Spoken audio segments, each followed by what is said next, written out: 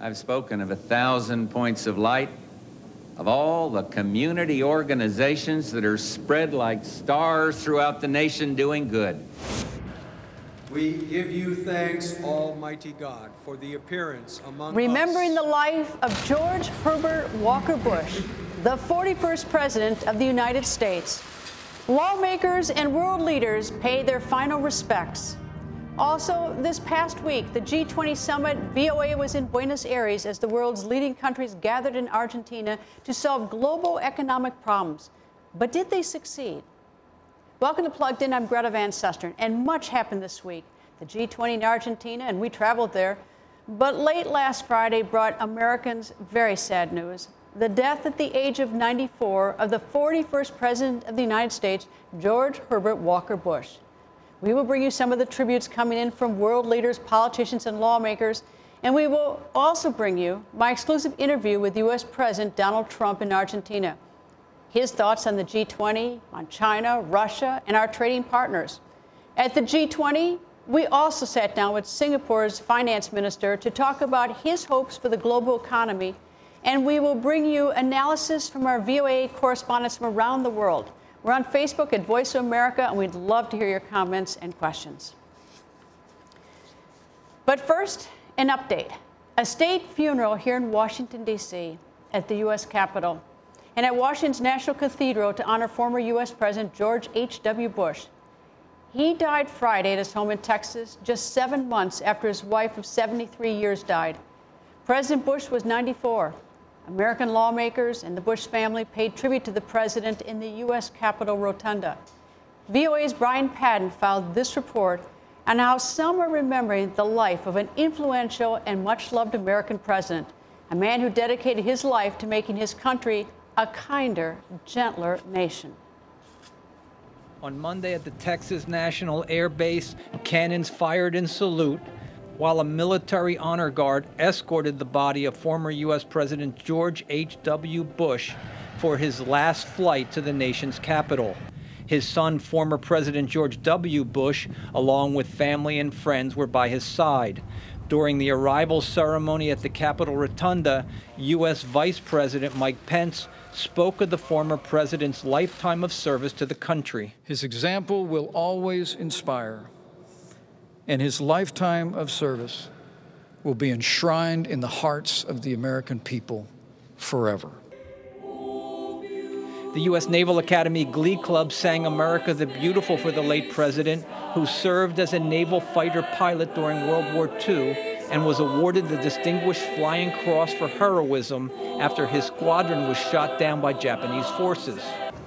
Before winning the presidency in 1989, Bush served as ambassador to the United Nations, as U.S. envoy to China, director of the CIA, and a twice-elected congressman before he became running mate and vice president to fellow Republican President Ronald Reagan. He was a patriot. He demonstrated that in war. He demonstrated that in peace.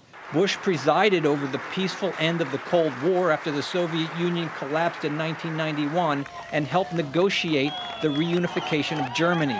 He's the father, or one of the fathers, of the German unification, and we will never forget that. He knew foreign policy. He understood it. He managed the end of the Cold War peacefully. It ended with a whimper, not a bang. After the Iraqi forces of Saddam Hussein invaded neighboring Kuwait, President Bush organized an international military coalition to liberate the oil-rich U.S. ally. Saddam Hussein started this cruel war against Kuwait. Tonight, the battle has been joined. The U.S.-led Operation Desert Storm successfully pushed Iraqi forces out of Kuwait, but Bush stopped short of removing Hussein from power, a move that many criticized at the time. More than a decade later, his son, former President George W. Bush, launched a full-scale invasion of Iraq that effectively removed the Iraqi dictator. Despite his military success, the elder Bush's popularity ultimately declined due to a recession. He also lost some support within his own party after breaking a campaign promise not to raise taxes. He lost his re-election bid in 1992 to President Bill Clinton. Upon leaving office, he left a note to his successor, which many say spoke volumes of his character. The letter read, "Your success is now our country's success. I am rooting hard for you." Brian Padden, VOA News, Washington. After a second service at the National Cathedral, the former president returns home to Texas, where he will be buried at the Bush Presidential Library in College Station, Texas. The other big story this week was in Argentina. President Donald Trump took his America First foreign policy there for a major gathering of world leaders. VOA's Bill Gallo reports in Buenos Aires, the multilateral summit that was perhaps most notable for its one-on-one interactions.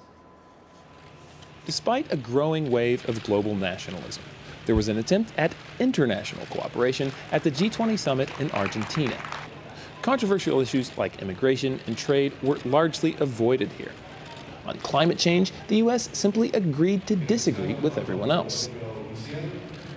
One obvious complicating factor here was the role played by U.S. President Donald Trump, whose outspoken nationalism and America First approach to the world often downplay the role of international institutions like the G20.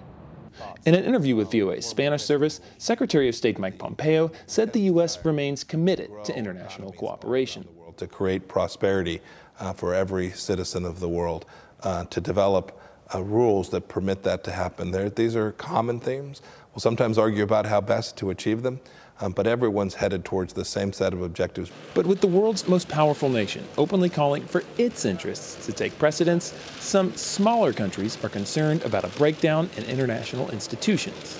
That's not good for us, because we are small and we need rules in order to be able to perform better.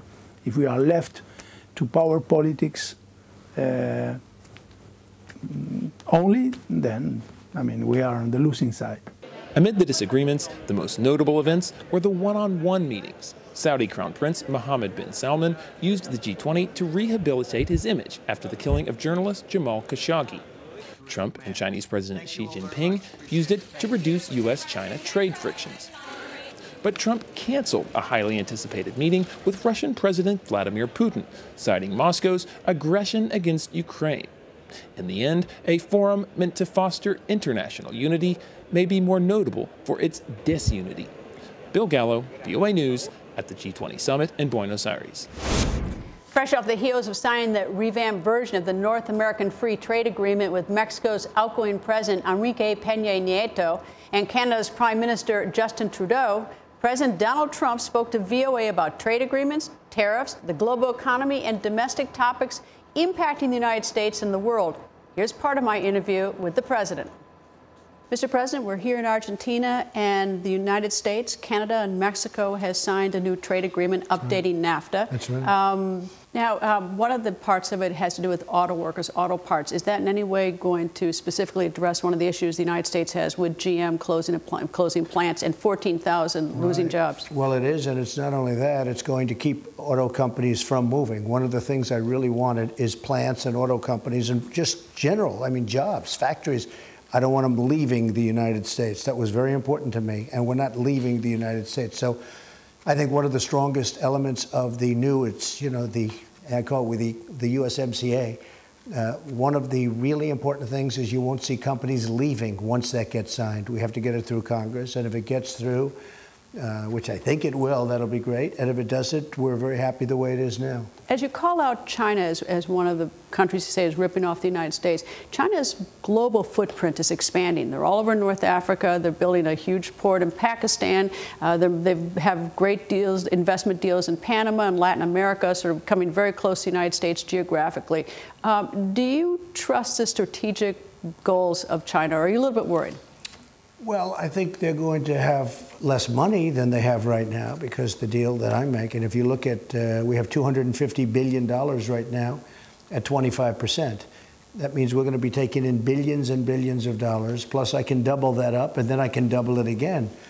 And they could never do what they did in the past with other presidents because, and you see what's happening. China is, I don't want to do this, but they are not doing very well now compared to what they were doing. And again, I think that we are doing well. But as a national security point, with their investment in Latin America and all over the world, it does seem that they're making a bigger footprint around the world. I know, but they have a debt problem, and they have to pay for that debt. It's a tremendous amount of money that they're spending. Do I like it? Probably not, but I also know it's very expensive for them, and a lot of those places aren't going to work out. You were going to, or at least you had considered meeting with President Putin, and you've declined to. Had you met with him, what was going to be on your agenda with the president? Well, I just said that, you know, frankly, in light of what happened with Ukraine, with the ships and the sailors, it just wouldn't be the right time. But I will meet with him. I think we have a very good relationship, and I think we're going to have a very good relationship with Russia and China and everyone else. I mean, I think it's important. So I'll meet with him at the appropriate time. What do you think he's thinking about doing with Ukraine? Why did he seize the sailors and the vessels? I can't read his mind, and nobody can, and he knows what he wants to do, but we can't allow certain things to happen. And you know, it happened, and I just can't be a part of it. All right. One of the issues of a global economy is climate change. That's a discussion here. What's your position on climate change and how it has an effect on the economy worldwide? Very simple. I want the cleanest air and the cleanest water on the planet. I want crystal clean water, and that's what we have. We've been doing very well with respect to the environment, and that's what I want. But I'm not going to put the country out of business trying to maintain certain standards that probably don't matter. When you look at China and when you look at other countries where they have very, you know, foul air, they have not good air, that comes over to the United States. You know, people don't want to talk about it, but it comes over. So we're going to be clean, but they're not, and it costs a lot of money. Well, the fact is we are absolutely clean, but we're not going to spend trillions of dollars and make it good for others, but not make it good for, you know, I have a very simple policy. It's called America First. At the same time, we're going to be a great neighbor to the world, but we have to treat ourselves fairly. So that's the way it is. Are you going to mention President Xi about climate change? We'll talk about it. We're talking about a lot of things. Look, the big thing we're talking about is trade. That's what people want to hear. And, you know, he's got to do something with his climate. His climate's a little bit tough, but, and I'm sure he will. I think he's a friend of mine. He's a good man, but, you know, we have a little bit of a dispute. And again, our country has been taken advantage of for many years, and that's just not going to happen anymore. All right, now our domestic economy. Next week there's a vote possibly on a government shutdown. First of all, do you think there is going to be a U.S. government shutdown, and does that have any sort of global economic impact? Well, I can't tell you if there's going to be a shutdown because nobody knows, but I will tell you we're going to have border security. We're going to have a lot of border security. You saw what we did with all of the caravans coming up, and now they're starting to head out. They're starting to go back. But we are going to have security. We're not going to let people come into our country illegally. We're going to have people come in on merit. We need people. You know, we have the lowest unemployment rate we've had in 51 years. We need people in this country. We have companies moving in. In fact, Prime Minister Abe of Japan just told me they're moving 2 big car companies. They're going to be opening up 2 massive plants. You know, you don't hear that often, but a lot of that is happening. You hear about a General Motors, and I don't know what happened with General Motors, but the trend is exactly the opposite. And I will say this, our economy has never done better. We're doing unbelievable numbers. You see that. And a lot of good things are happening. $5 billion is what you want for the wall, this go-around. So far, Congress is saying that it won't. So what happens? We'll have to see what happens. Are you willing to, is it negotiable for you? Look, I'll just tell you this. We're going to have border security. And if we're not going to have border security, some very tough things are going to happen. But we're going to have border security. We can't have people pouring into our country like they have over the last 10 years. And you see what's happening when you have MS-13 and these gang members. And look at the caravan. Now they have over 650 people that are absolutely stone-cold criminals. I don't want them in our country. I'm not going to have it. You don't have borders. You don't have a country, Greta. And I'm not going to have it. All right. One last question, and I'll give you a chance to educate there, or at least talk about the American media.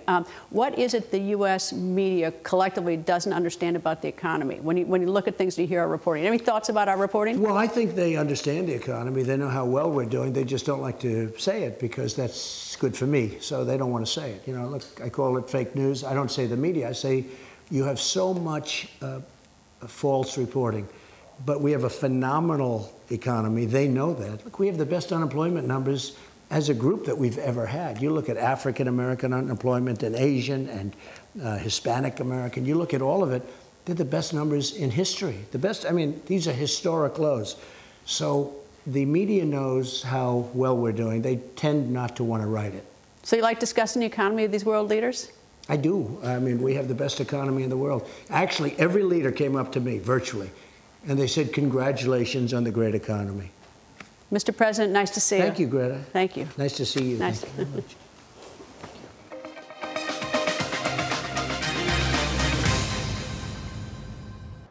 With discussions and decisions on global issues being the key purpose of the G20 summit, we asked 3 of our international reporters to tell us how the G20 impacts their respective regions. I'm Gil Cabrera with VOA's Latin America service. The biggest news for Latin America to come out of the G20 summit in Buenos Aires was the new free trade agreement between Mexico, Canada, and the United States. The deal is called USMCA, at least in the United States. President Donald Trump called it a groundbreaking agreement and one of the most important and largest trade deals in U.S. and world history. That is debatable, say some experts, who simply call it NAFTA 2.0. Although the deal contains some changes for automakers and new labor and environmental standards. The agreement now goes up for approval by legislators in all 3 countries. China was also center stage at the G20 as Beijing's footprint in Latin America expands almost daily, despite White House warnings of Chinese predatory economic activity. In fact, following the summit, Presidents Mauricio Macri from Argentina and Xi Jinping from China signed over 30 multi-billion investment and agriculture deals.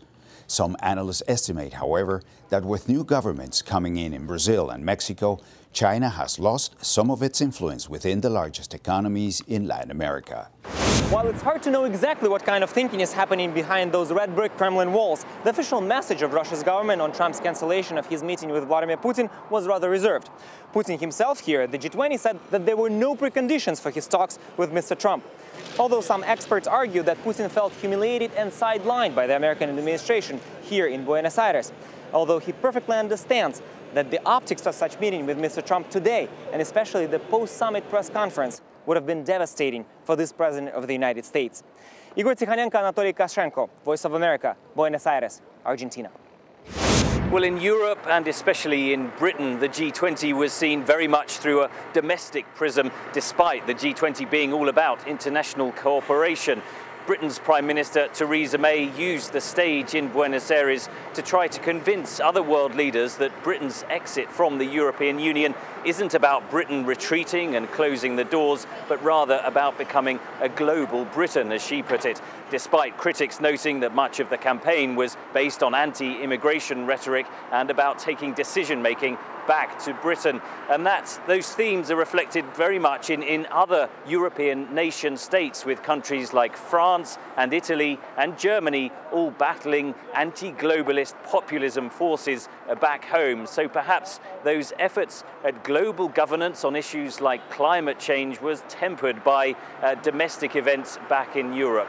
Contrast that with the European Union itself, which was very much about upholding the international world order and those global institutions like the G20. Sometimes the EU aligning itself with China in opposition to the US tariffs on imports. Of course, Europe itself is desperate to try to avoid the type of trade war that currently Beijing and Washington are embroiled in. Now back to Plugged In. Dubbed the gateway to Southeast Asia, Singapore is one of Asia's major financial and investment hubs. The island nation of Singapore is an important player in both the Asian and global economies. Its finance minister is also the current chair of the Association of Southeast Asian Nations. I sat down with Singapore's Minister of Finance, Heng Keat, for insight into current global economic tensions and the importance of climate.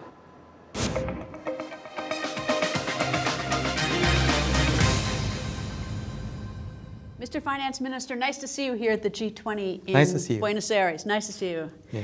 What is the impact of the current trade war that the United States is having with China? What's the impact on Singapore and also the global economy? Well, the impact on the global economy it is already having an impact on the global economy. The IMF has cut its global forecast of GDP growth from 3.9 to 3.7. I understand the IMF has done some work on this, and that the longer-term impact will be fairly significant if you're looking at something like 0.8% of global GDP. It is a complicated set of issues, so I don't think that you can solve a problem like this within 1 or 2 meetings. But I think if our starting point must be to try and reach some agreement that the two biggest economies in the world will come together and try and resolve this, because the rest of us, the rest of the world is looking with great anticipation and great anxiety on this, how this issue is going to be resolved. But I hope that if we set the right tone for the meeting and that there is a commitment on both sides to seek win-win solutions, then the meetings that they are going to have and the agreement that they can have to start working on it in a very systematic and rational way will be very helpful. President Trump seems to have a very strong view on climate change. He has said things that suggest that he doesn't think there is climate change. You mentioned climate change a moment ago. How important is climate change as an issue here at the G20?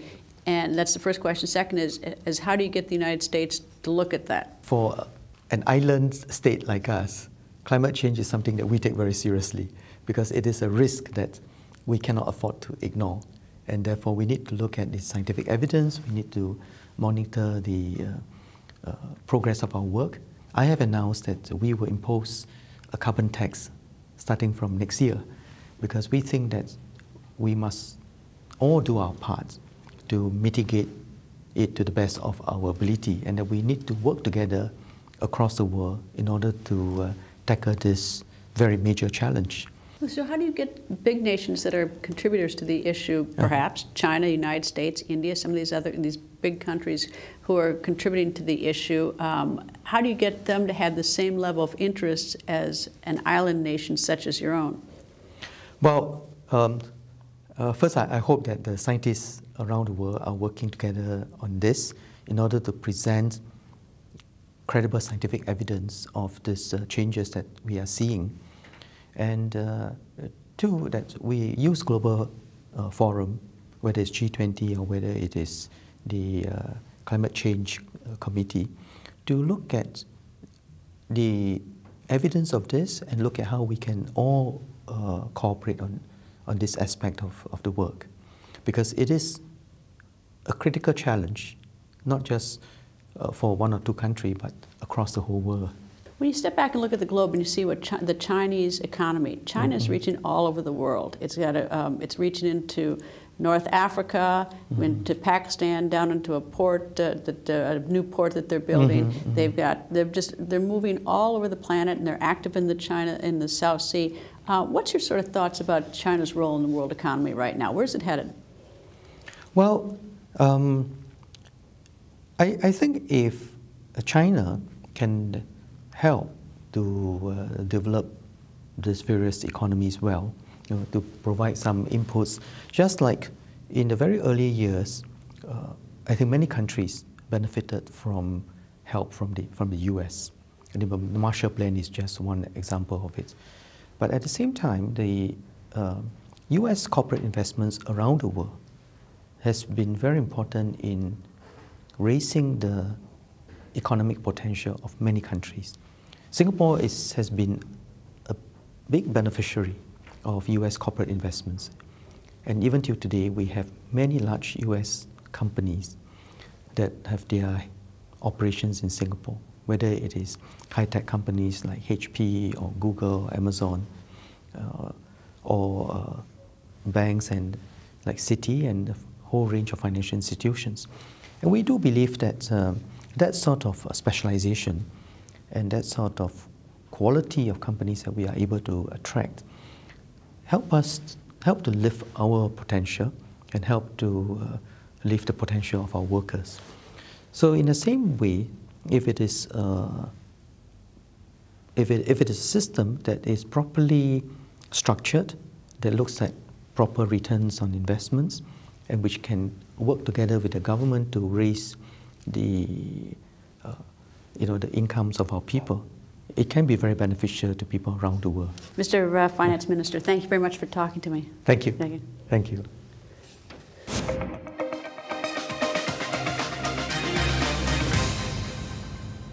The Buenos Aires G20 summit marks the 13th meeting of the group of 20 countries. Combined, these countries account for 85% of the world's gross domestic product and 75% of the world's trade. It is also the first G20 summit ever to be held in a South American country. For Argentine President Macri, it was an opportunity to bring South American perspectives to a global forum, and it was also an opportunity for the thousands of delegates and visitors who gathered in the country's capital city a chance to experience old world Europe with a twist of tango and also some great food. VOA producer Brian Allen traveled with us to Argentina. Here is his take on the charms and some of the flavor of the vibrant city called Buenos Aires. Buenos Aires is Argentina's capital and largest city. Located on the shores of the Rio de la Plata, the greater Buenos Aires area is home to almost 14 million people. The architecture is distinctly European, but with a Latin American twist, and the city is one of the most popular tourist destinations in the world. Porteños, as people from Buenos Aires are called, are as passionate about their city as they are the local football teams. Important landmarks include El Obelisco, which is in the middle of Avenida 9 de Julio, the widest street in the world. The Plaza de Mayo sits in front of the Casa Rosada, which is the executive mansion and office of the President of Argentina. The Recoleta Cemetery is one of the most beautiful in the world. Here you can find the tombs of past presidents and other important figures from Argentine history. Buenos Aires is perhaps best known for the tango, a romantic and passionate dance style that combines influences from many other cultures from across the world and reflects Argentina's diverse immigrant populations. The city is a melting pot of different cultures, as eclectic as the colors of the famous Boca neighborhood. The majority of immigrants to Argentina came from Italy and Spain, but the country also saw large numbers come from Germany, France, Great Britain, Ukraine, and Russia, among many others. Argentina is also known for its beef, which has a reputation for being the best in the world. You can find a wide variety of cuts of meat here, cooked on small grills on street corners, or elaborate parrillas in fancy restaurants. Argentine wine is also world-renowned. The 2018 G20 summit in Buenos Aires was the first ever held in South America, along with the 2018 Summer Youth Olympics and a joint bid with Uruguay and Paraguay for the 2030 World Cup. The G20 summit turned the world's attention to this corner of the globe. The beauty of Buenos Aires showed why it was worth the trip. Brian Allen, VOA News, Buenos Aires. And before we go, some final thoughts on a story that may have slipped under the radar. I recently traveled to Saipan, a small island chain, part of the U.S. Commonwealth located in the northern Mariana Islands.